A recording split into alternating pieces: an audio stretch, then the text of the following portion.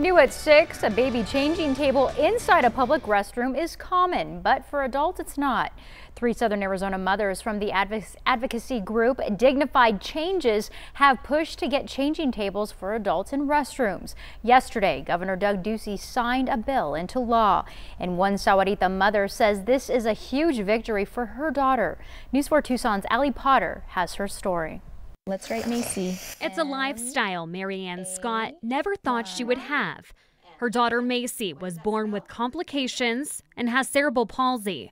She's now 17 and has to wear a diaper. We have a serious issue in our home to even go out and enjoy our community and be included because my daughter Macy is incontinent. The Scott family is forced to change Macy's diaper on the floor of public restrooms. There were times that I thought, I wonder why this isn't already in place. How can a business not already put this in place? And then you have to stop for a second and you have to really understand and be like, maybe these people had no idea on earth that this was even a need. And that's why Marianne, along with 2 other moms, approached State Representative Richard Andrade about adult-sized tables. There was no privacy, there was no dignity in it, there was no respect in it. Is it a burden?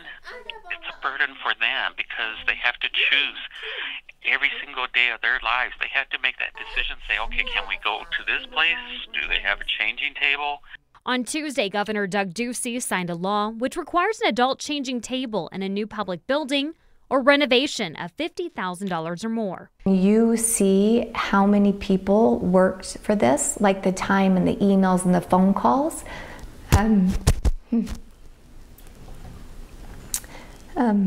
Excuse me. It's humbling. It touches your heart because I love my daughter so much, and I would hope that any parent would do something like this for their child. And to have people in Arizona at the legislative process to validate your concern. A new public library is being built in Sahuarita. Marianne hopes an adult changing table will be installed to help families out like the Scotts.